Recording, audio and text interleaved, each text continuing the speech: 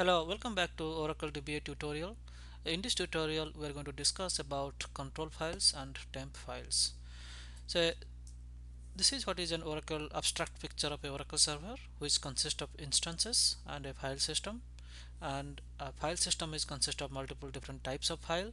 And in this video, we are going to discuss about these two types of file called temp file and control file. So these two files we are going to discuss in the current videos. So first thing that we're going to discuss is control file. Control file. So essentially, control file is the file which tells the Oracle database is that where your data files and redo log files are there, right? So essentially, this tells the database the location of database file and redo file. So what happens here? This is the way that it works. So whenever we are going to start a database, we say startup, and then we give some p file is equal to some init.ora, right? So in that init.ora, in the parameter file, we're going to point to the location where the control file is. Okay, so basically parameter file tells where is your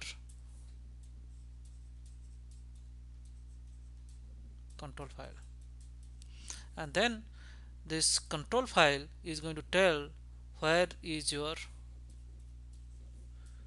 data files and redo log files. Okay, so that is how Oracle database is going to know which data files and which redo log files is going to be open. All right, so and this is required in the startup, and this is one of the most important file, and it's also the smallest size of the file that you can see in a database.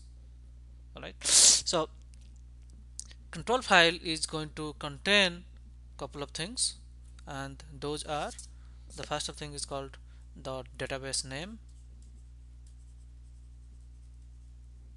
Okay, and second thing the control file is going to contain is names and location of db files and redo files. Okay, and then the number 3 is going to contain about current log sequence number, and any when the database is created, db creation time, and number 5 is about checkpoint information. So you may not be aware of these two things right now, so don't worry about this. We are going to explain whenever we are going to discuss about checkpointing and log switch. So that's the time we are going to discuss about point 3 and point 5. But control file will contain these five, essentially these 5 information. Control file is a binary file. We cannot read, but Oracle can read it. So with this, let's take a look how it's going to be look like in a real system. So here is my Oracle database, and this is where my init parameters are located. So let's first take a look at my init parameter, init xc.ora. So look at this, in the init parameter file, I have a parameter called control files is equal to something like this.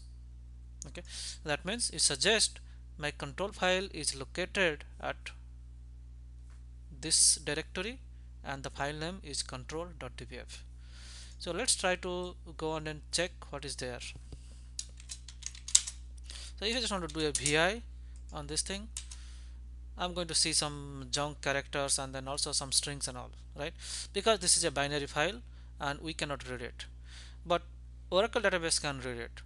All right, however, if we do a string so that we can get the parameter, just make an you know like just see, like, what kind of things are available in the strings format. So looks like these are the strings, and looks like these are the files. So as I told you in the last videos, our data file is something like aura data xe, and this is a data file. So essentially what this control file in turns contain all your location of data file, and also the name, because my system data file is name is system, and then maybe the data file is something called system.dbf, like this one is the data file. Okay, but it will contain what is the like the data file. All right, and then some other things. So we are not really that interested in those things. So just to this thing, just to show that yes, we can we can figure out by just looking at a control file where are my data files are. Another important thing is this control file is a very important file, and if you lose control file, then you do not know where is the data files. You do not really know, like where is the redo log files and all those things. In that case, database will not going to start, right? Because when you are going to start the instance, the instance startup time, you need to know what are the data files, what are the redo log files, right? And who is going to give you? Control file is going to give you that information. And for whatever reason control file is not there, then you are in trouble. You cannot open the data files, hence database is not going to start up. To avoid that, we always multiplex. We always multiplex control file. That means we always keep a multiple copies of control file, and that too we always keep them in different disk, right? So for example, I have in my current example, I don't have any multiplex system, right? I just have only, like if you take a look at just hold on, bi init xe.aura. So here I just have one control file, but this is, as I told you, this is just a test environment. I don't care if this this database is gone. I'm going to restart. I can reinstall again. Okay, because I don't really care about the data files. I don't really care about the database, this database. However, when in your production system where you do care about your data, you do care about your database, you don't want to basically lose your control files ever. So what happens if tomorrow this control file is lost, or the file where where this the disk where this file is exists is going to crash? So in that case, I can't really start my database again. So to avoid that, we always multiplex control file. That means we have control1.dbf, and that control1.dbf may be in one disk. So let's say this is disk 1. Then what I'm going to do, I'm going to create control2.dbf, control2.dbf, and this is going to be stored in disk 2. So maybe like a lot of times I have seen in production system, they put control file in 3 different places. If you want to do that, then your init.aura parameter, you just give all those locations. By doing so, Oracle is going to write all this information to those all 3 control files. And also what's going to happen, that if for whatever reason this is gone, then we can always recover this disk. That means like let's say this disk is crashed forever, then we can buy a new disk and configure that disk to work with that computer or with that server, and then we copy this control2.dbf, which is exactly replica of control1.dbf, to this disk and get the database going. So that means multiplexing of control file is must, and this is what is a general practice that is followed across the production system. So this is all about control file. Just like it's this important file, but not really a lot of things to talk about. And the last one, the next thing that we are going to discuss in this video is called temp file. So temp files are something, let's say we want to do a sorting, right? So let's say you give that your select your SQL statement where you do select star from emp, say order by employee name. So in that case, what happens is that we are going to get the data from the database, from data file, and then we will sort the order in the memory. Okay, so instead of sorting those things in the memory, or if if the select star from emp is going to give us a huge amount of data, then it's not a good idea to sort those things in our RAM or in our SGA. Instead of that, what we can do, we can write those things to a file called a temporary file, and we can use that temporary file to sort the results. And that is the use of temporary file.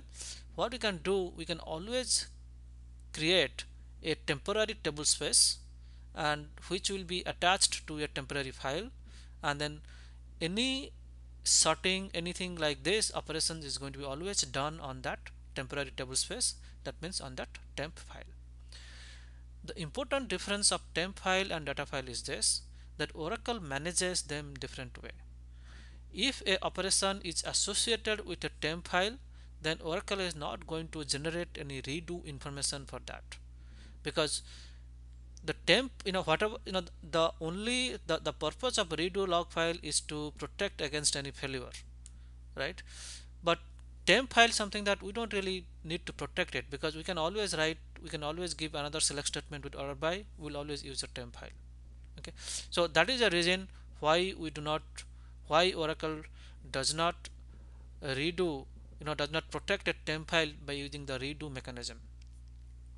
And always make sure that when, let's say you create a table T, and do not create a table on table space temp. Table space temp will have this temporary temporary data file, right? So if you use, if you create a table T with a temporary table space, then that table T is in a risk of not able to recoverable, because the table T, because the temp table space is, or temp files are never protected by redo. So just make sure that you never create any production based, you never create any real table on a temporary file.